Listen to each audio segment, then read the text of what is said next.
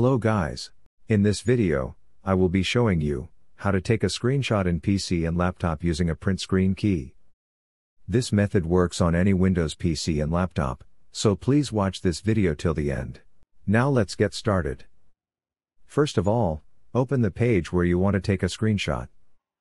Now just press the print screen key on your keyboard. In my PC, it says print screen like this, but you may have this key. Simply just press that key. Now head over to the search tab and type Paint. You can find this Paint tool app, click on it. Here you can see the Paste tab, click on it. Now you can see our screenshot posted here. If you want your screenshot as it is, then save it as you like.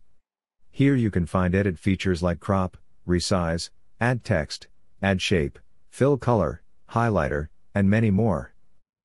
Once you are done, simply click on File, and then click on Save As, and then select the image type.